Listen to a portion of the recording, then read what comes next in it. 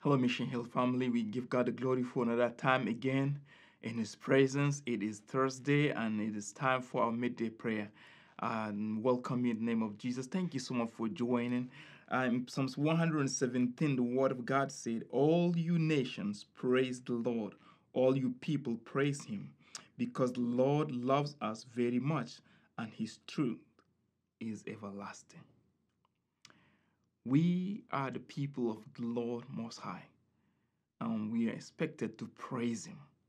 I just want us to thank God and praise Him. I just want to praise Him for His everlasting love for us.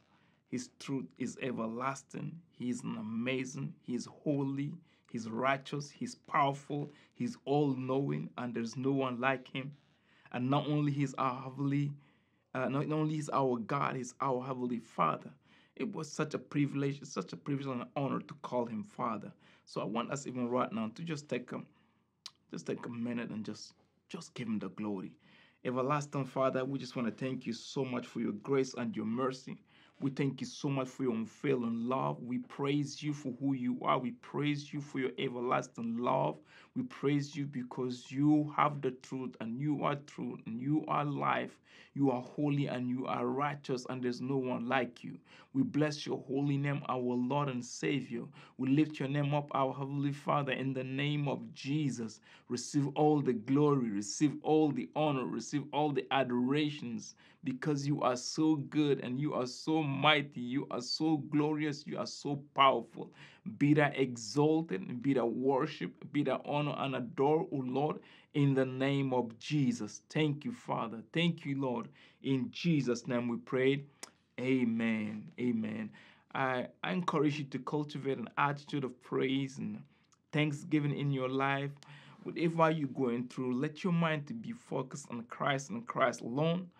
Always let your heart to be full with gratitude because of His faithfulness, His grace, and His mercy.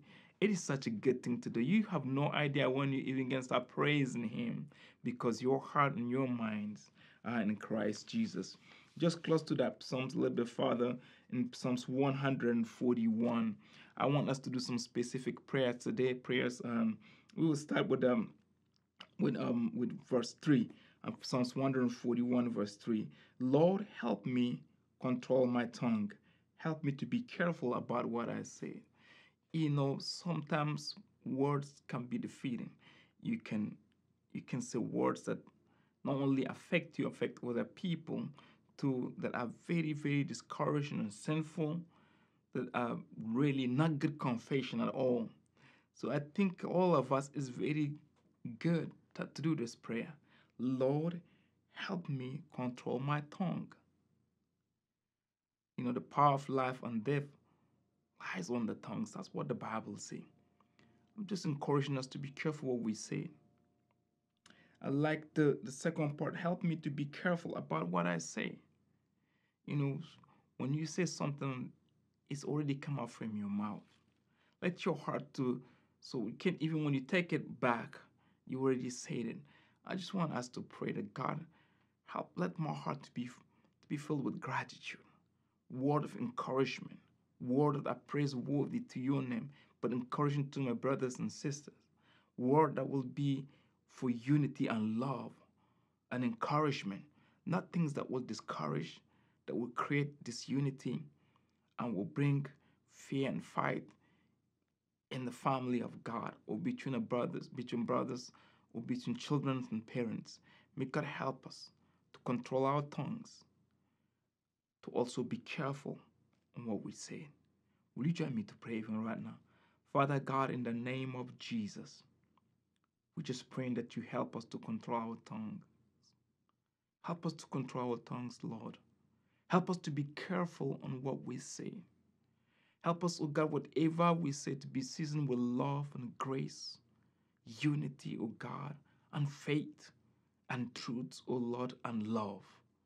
Lord, help us, oh Father, in our saying, through our thoughts, O Lord, the articulation of words from our mouths, O Father, to be, O Lord Jesus Christ, sound mind of the love of God, empowered through faith in Him, O Lord, and seasoned by your grace and your mercy.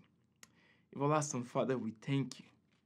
We thank you, O Lord, for the blessings of your word. It's encouraging us, teaching us, curving our lives, O Father, towards what is right and truth and praiseworthy.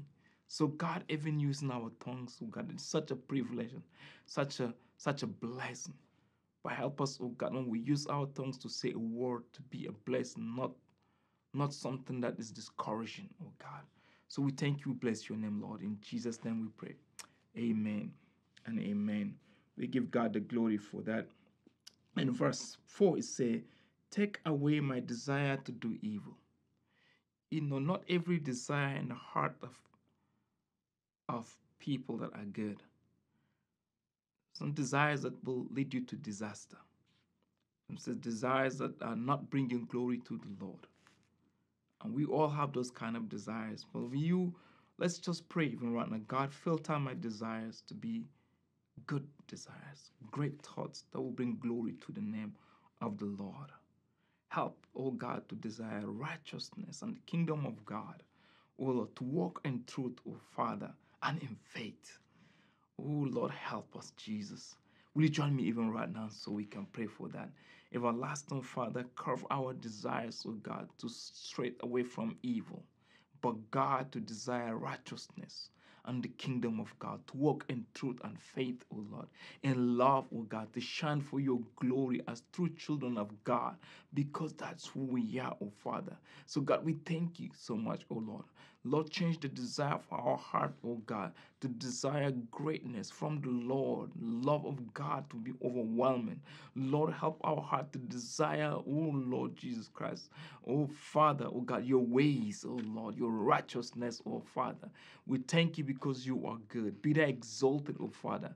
Oh Lord, as Mission Hill family, oh God, we are praying right now, oh Father, that you change our hearts, oh Lord, that you curve our desire, oh God, oh Lord, from what we desire that will not going to lead us, oh God, to something good, but the desire of the Lord that will lift us up, oh God, lift us up, oh God, in greatness. Father, we thank you. Lord, we bless your holy name. Be thou exalted, Jesus. In your mighty name we have prayed. Amen and amen. We give God the glory because he's an amazing God. In verse 8, say, God, I look to you for help. I trust in you, Lord. Don't let me die. Are you looking for help from the Lord today? Are you trusting him, in him, for your life, for your personal need, for wisdom, for grace and favor throughout this day? What are you crying out to the Lord for help today? God will help you. God will lead your heart. You will not trust in vain in the name of Jesus. So I just want you specifically in your personal life and whatever you're going through, will you shout for help? I look for you, Lord, for help. So when we call him in the times of need, he will come to our rescue. He's an amazing God.